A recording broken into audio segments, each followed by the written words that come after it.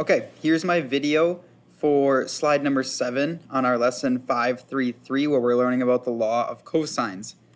This is the problem where you need to figure out what tool to use. So you had slide 5, 6, and 7, you need to figure out what tool to use and then solve for the missing variable x. And each one is a different tool. When you get to slide 7, the tool that we need to use is the law of cosines.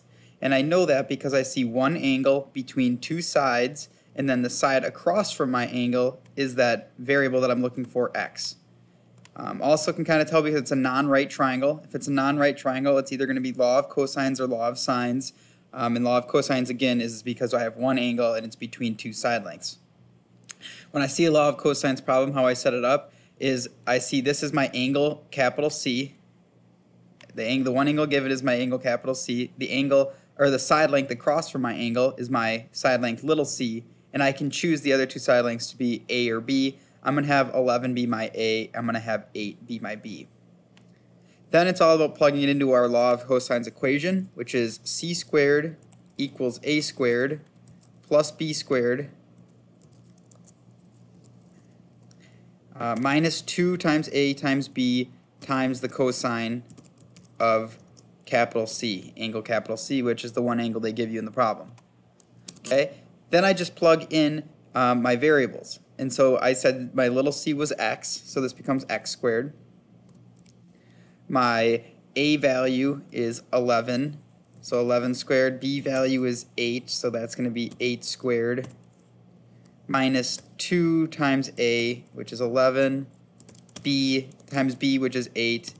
And then times the cosine, oops, not capital, cosine of capital C, which I'm calling capital C, that's 16 degrees. Alright, so now I have the equation set up. I can actually solve this for x squared, but I always follow a precise steps so that I don't screw up my calculations in my calculator, because if you plug this all in your calculator, it might read it wrong. So I go next step to x squared, and then I do all the squaring. And so 11 squared is 121, 8 squared is 64. Negative 2 times 11 times 8, that's how I see that, is negative 2 times 11 times 8. And what that gives me is negative 167, so minus 167 here, times the cosine of 16. That's my next step. Alright, this step here, what I do is I'll add these two together, and I'm going to leave the the minus 167 times cosine of 16 alone. So I end up getting x squared. Adding those two together, I get 185 minus 176 cosine times the cosine of 16. Now I'm going to do this multiplication here. And the way I do this multiplication, here you could maybe plug this into your calculator if you use parentheses correctly. But I still wait one more turn. And what I do is I do negative 176 times the cosine of 16. And when I do that, let's write out the first part, which is x squared equals 185. And then let's do this multiplication here. Negative 176 times the cosine of 16 gives me a negative 169.182. So this becomes a minus 169.182. And I like to see this, like I did it here too with negative 176 times the cosine of 16, and then I just carry whatever sign that gives me. If it gives me a positive, then I would use positive down here. Same thing goes for what I did here. I used the negative 176 times the cosine of 16. It gave me a negative number, so I just carry the negative down and make it a subtraction problem still.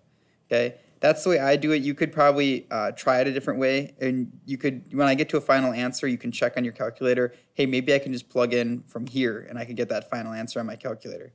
And that would be okay too. I just like to show each step because it's nice to break it down, make sure you get it right each and every time. So I'm here right now. I only have a couple steps left. I have x squared. After I do this subtraction, which is 185 minus 169.182, and I just rounded, when I did that multiplication, I rounded it to 0.182. I get 15.818, and then I have to just square root both sides. Square rooting both sides, let's plug it in. It gives me square root of 15.818 is 3.9, let's do 3.98. That's what it would be when it's rounded. So 3.98 is that length of that side C right there. If you got something, approximately close to 4, your rounding could be different. If you plugged it at all in your calculator here and got something a little different but close to 3.98, that's okay too. I know mine's a little off because I rounded this number right here. This one's 69.182. All right, big thing again to realize, all right, the calculation is important. Knowing to make sure you're precise on each step and you're not screwing up a step in there is huge.